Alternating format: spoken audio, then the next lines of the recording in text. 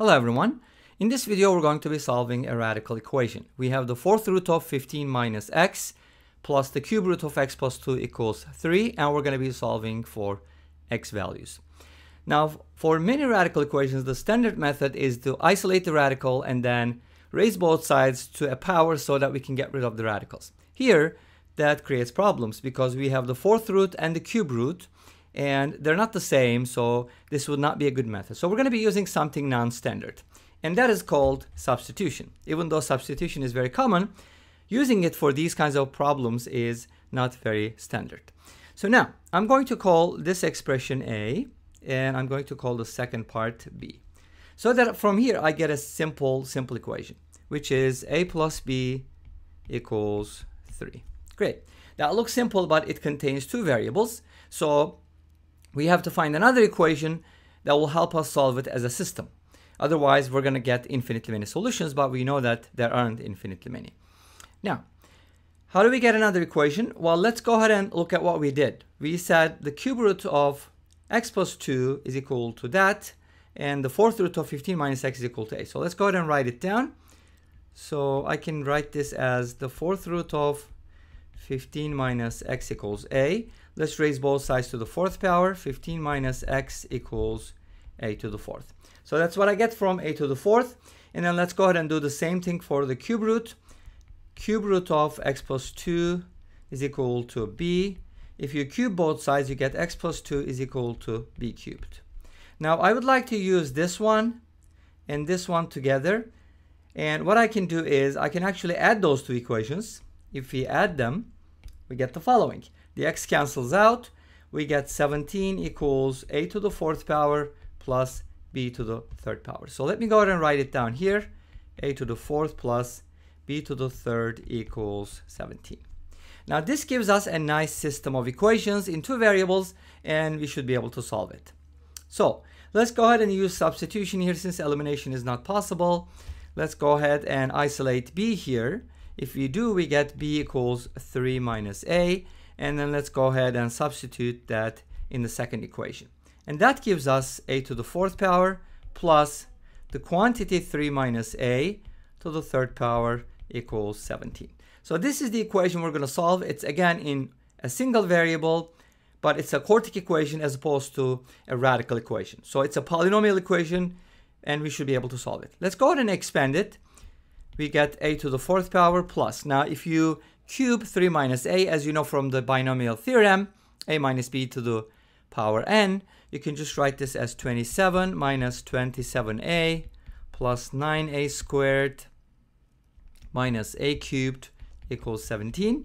Let's go ahead and rearrange the terms. A to the fourth power minus a cubed plus 9a squared minus 27a. 27 minus 17 is equal to positive 10, and the whole thing is equal to 0. Great.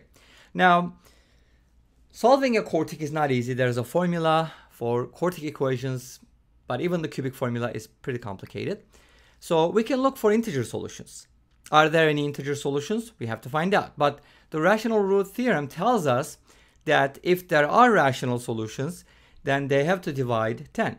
So we're basically looking at divisors of 10 here, and they're going to be numbers like 1, plus minus 1, plus minus 2, plus minus 5, and plus minus 10. So you can go ahead and test all these out and then find which one is going to work. Maybe more than one will work.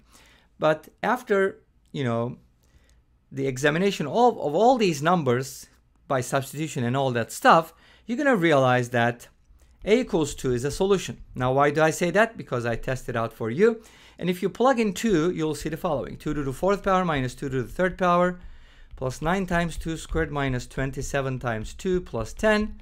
Let's go ahead and add the positives first. 16 plus 36 plus 10 minus 8 minus 54. This is 52, 62. This is 62, and that's minus 62. And the result is 0, which means that a equals 2 is a solution. So this equation has an integer solution, and that is a equals 2. And knowing a equals 2 basically gives us the value of x. But let's go ahead and find out if there's any other solutions. Now, how do you find that? You can basically divide this quartic polynomial by a minus 2 long division or synthetic division, or you can use the method that I'm pretty much used in all my videos. I'm going to rearrange the terms so that this expression is always divisible by a minus 2. So I'm going to do the following. I'm going to start with a to the fourth, and I'd like to subtract 2a cubed, because now notice that if I take out an a cubed, I'll get a minus 2 as a factor. And then I'll just keep arranging everything else. Then I do have a positive a cubed left over, but this requires that I subtract 2a squared. But then I have to add 11a squared to make 9a squared. And then I'm supposed to subtract 22a squared. 22a, I'm sorry. That's supposed to be a degree lower. So 22a. And then to get 27a, I need to do minus 5a. And then I end up with 10. And notice that negative 5a plus 10 is also divisible by a minus 2, because it has to be that way. Now here, if you take out a cubed, you get a minus 2. And then if you take out a squared, you get a minus 2, which shouldn't be a surprise. 11a times a minus 2, and finally minus 5 times a minus 2 equals 0. So now we are able to factor this. A minus 2 obviously is a factor because a equals 2 is a solution, and the rest is going to be a cubic. A cubed plus a squared plus 11a minus 5 equals 0. Now we could repeat the same process here, looking at rational solutions, but unfortunately after checking plus minus 1 and plus minus 5, which are the only divisors of negative 5, you're going to find out that none of them work, which means this equation has no rational solutions. I'm talking about the cubic.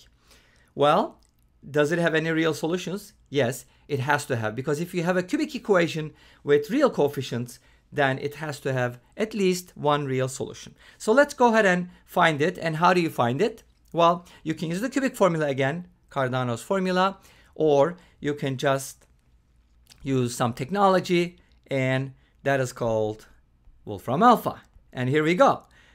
As you can see here, this cubic equation, which was given by a cubed plus a squared plus 11a minus 5 equals 0, has one real solution and two complex solutions. But notice that these are approximate values. If you do want to see the exact values, then this is what they look like. Okay, quite complicated, right?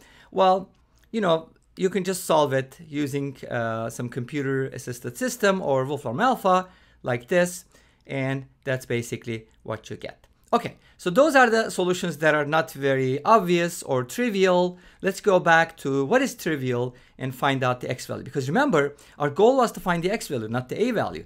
But we know now that a is equal to 2.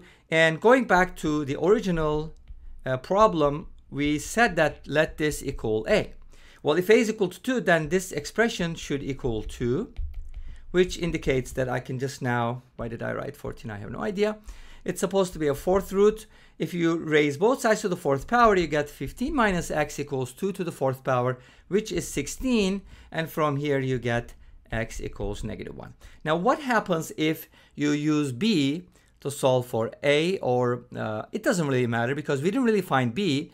But if you know that a is equal to 2, this implies that b is equal to 1, because remember, their sum was 3. And if you set the cube root of x plus 2 is equal to b, you would get cube root of x plus 2 equals 1. And from here, x plus 2 equals 1 and x equals negative 1 again. So you'll get the same answer no matter what. Doesn't really matter. That's why I just used a. So one of the solutions to this equation is x equals negative 1.